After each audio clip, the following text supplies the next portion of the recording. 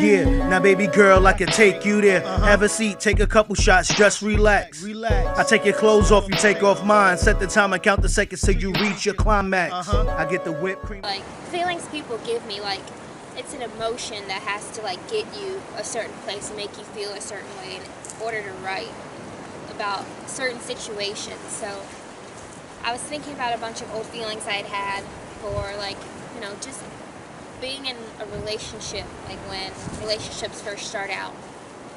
And like sometimes you don't want them to go that far, but then there's others that you kind of do. And then, that's basically where the song came from. It's just about having an emotion and acting on it, or trying to like let someone else see like what you're feeling and hoping they're feeling the same way.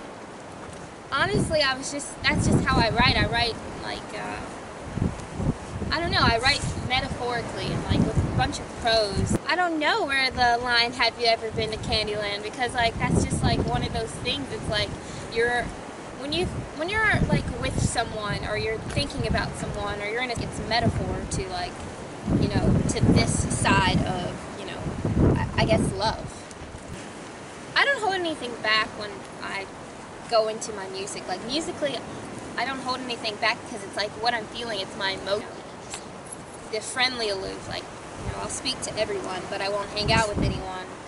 You know, that's just how I am. But when it comes to musically, I've been writing since I was like a child, so it's always much easier for me to write my emotions and speak on them, and, you know, to artistically, you know, kind of reflect on my emotions.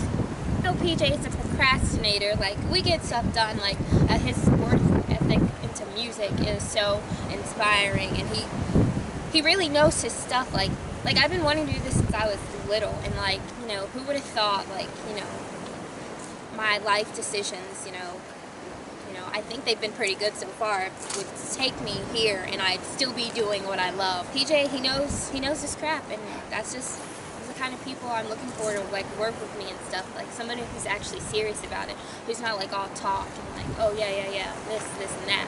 You know, we actually get it done, like, you know, in due time, but it gets done. Well, PJ, he like gets really excited about like me hitting like, or me singing a certain way. Like that's just my voice. Like, and like I'll come up with like a lyric or a line. He'll be like, "Ooh, I like that. Ooh, I love it so much." And like that really excites me. It kind of motivates me to keep writing, and you know, because I never had the confidence in myself before this. So it's just one of those things. And like there's lines sometimes.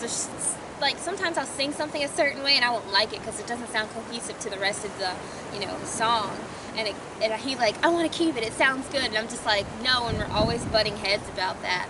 And I like, ultimately, I mean, you know, there's a fair, you know, little balance there, like, because like I'll get my way sometimes and then I'll just let him have his way the other time, because like he'll be right about it. It'll sound good, but I have to nitpick everything. I'm really like super perfectionist, and I'm just really hard on myself sometimes because I know what I can do and I know my ability. So when I'm not there, sometimes I'm like 99% there, but if I'm not 100% there, then I just get upset. I'm just like, no, scratch it, let's do it again.